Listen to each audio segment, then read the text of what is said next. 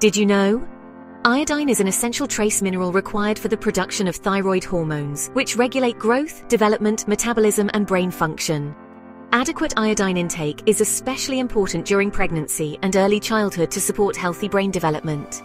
Iodine deficiency can lead to goitre, hypothyroidism, impaired mental function, and in severe cases, cretinism in infants, a condition of abnormal mental and physical development. The daily RDA is 150 micrograms for adults, 90 to 120 micrograms for children depending on age, and 220 to 290 micrograms for pregnant and lactating women. Natural sources of iodine include iodized salt, dairy products, sea fish, shellfish, seaweed, and eggs. Iodine can also be found in plant foods, such as cereals and grains, but the levels vary depending on the amount of iodine in the soil where the plants are grown. While iodine from food is generally safe, excessive intake, especially from supplements or overconsumption of seaweed, can lead to thyroid dysfunction or toxicity. Most people should be able to get all the iodine they need by eating a varied and balanced diet.